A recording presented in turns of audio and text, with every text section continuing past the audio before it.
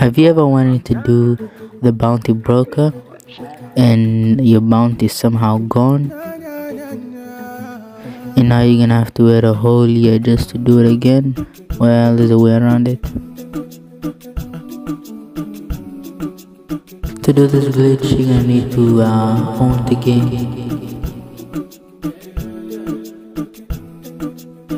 But also, if you're doing this glitch just to get every bounty in the game, you can do that as well. So let me show you how the glitch works. What you need to do is first close the game, then go to settings, then go to network settings.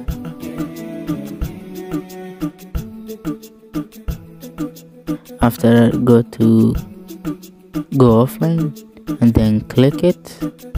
After that, reset your console,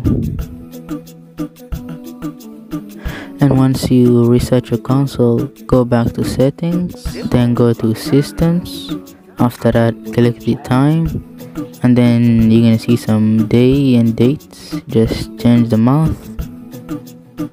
After that, just go back to the game, and then you're gonna see some new bounties, and then just choose whichever you like, do it. Once you complete it, do another one if you want to do that.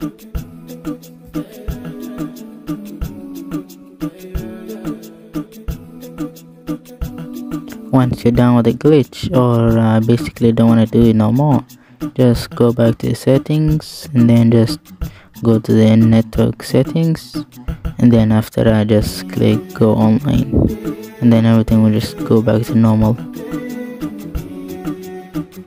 That's the glitch. You got it?